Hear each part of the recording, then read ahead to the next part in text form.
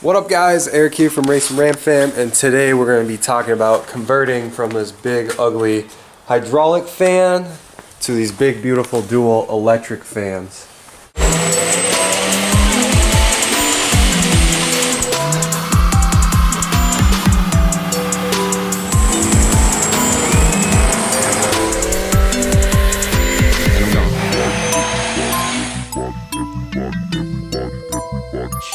A couple things that I built this electric fan kit myself is two 15-inch like 3000 CFM fans. It does pull a lot of battery power, but I was having a problem with my hydraulic fan.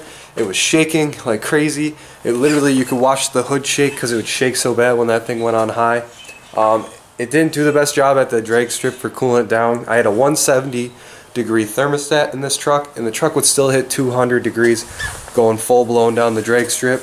Now with these dual electric fans, I only tried it once, but it was nice and cool all the way down the drag strip, and I'm never going back to this hydraulic fan again.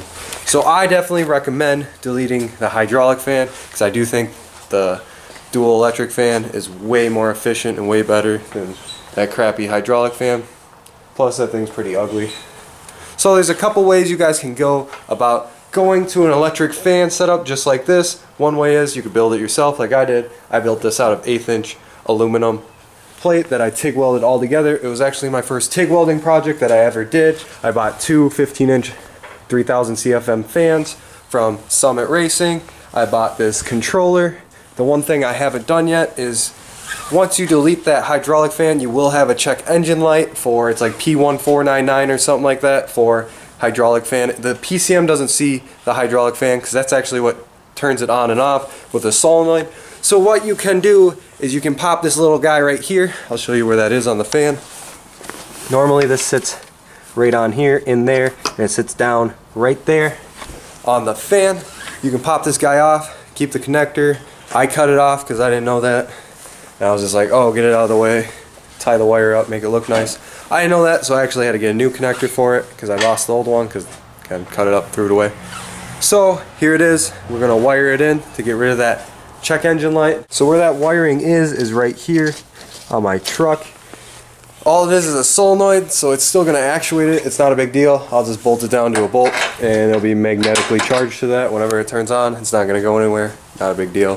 Just keep that check engine light on because this is a stock PCM and it looks for it. And that check engine light drives me bonkers.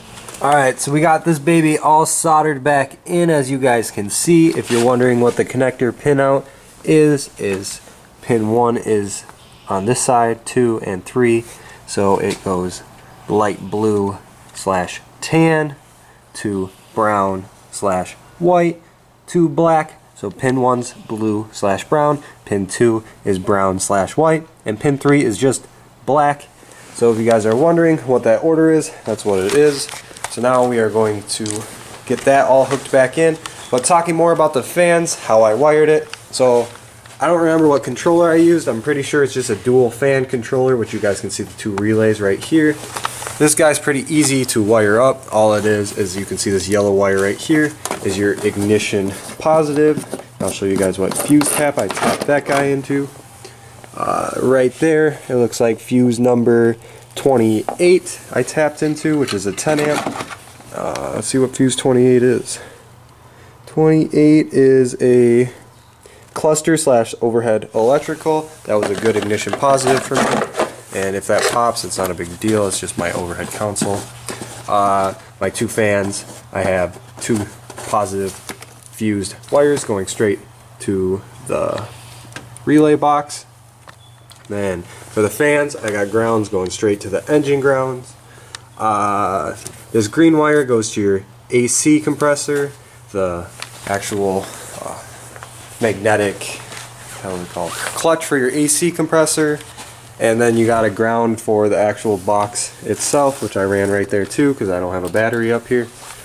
But yeah guys, it's pretty simple. It's not too bad. It's just wiring in two fans, and I think it's a lot better than that crappy power steering fan sitting over there. I had problems with mine. They wanted a lot of money for the hydraulic fan, and I just had the skill set and knowledge on how to wire it and make my own fan shroud right here. I don't know if I can get any better looks at it because it is pretty tucked in here, but the one is right there and the other one is down there, tucked away. They're offset. I don't know if you guys can see it. Yep, right there. And then how his controller is set up is I have it set to, it turns on at 170, the first fan, and then if it hits 180 it turns the other fan on. And then I think I'm going to put a switch in so I can actually have the drag strip just cool the truck down by turning them both on, and maybe bring the truck down to like a nice 160 or something like that, 150 before we hit the strip. But yeah guys, we're going to see if this fixes the check engine light here before we go any farther. So we're going to hop in the truck right now.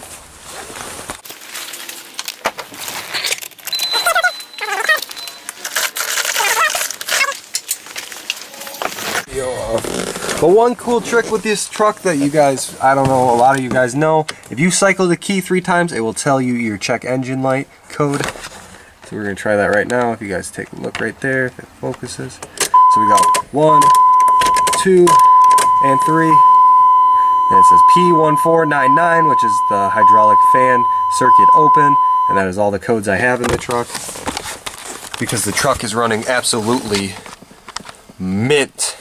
So yeah, but you can't clear the codes with the truck.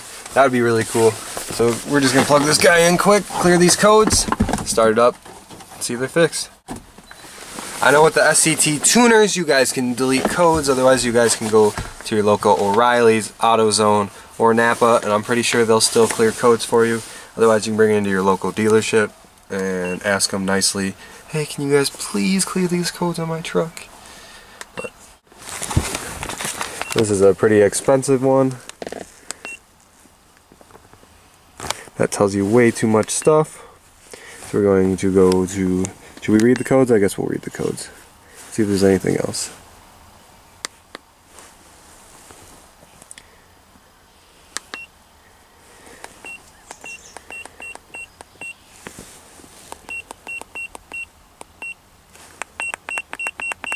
Wow, I just passed it. I'm like looking for Dodge. I'm like, Chrysler is Dodge. So we got P1499 hydraulic cooling fan solenoid circuit. So we just wired in that guy. So we're going to go back. We're going to go to erase codes. Okay. Okay. And then we're going to cycle the key. And then we're going to start this bad boy up. Let's see if our check engine lights come on. And would you look at that? The Christmas light's gone. And you guys were giving me shit about all my Christmas lights, so we are going to show you guys that there is absolutely no lights on in this truck now after I fixed it. Boom! srt10 stock PCM. Like, a lot of horsepower. Yeah. Alright guys, I think we're going to call that a video. If you guys have any more questions about going to electric cooling fans, hit me up on my Instagram. I'll post the link right here. It's Racing Ram Fam, just like the channel, just on Instagram. But as always guys, keep it boosted, and we'll see you guys in the next video.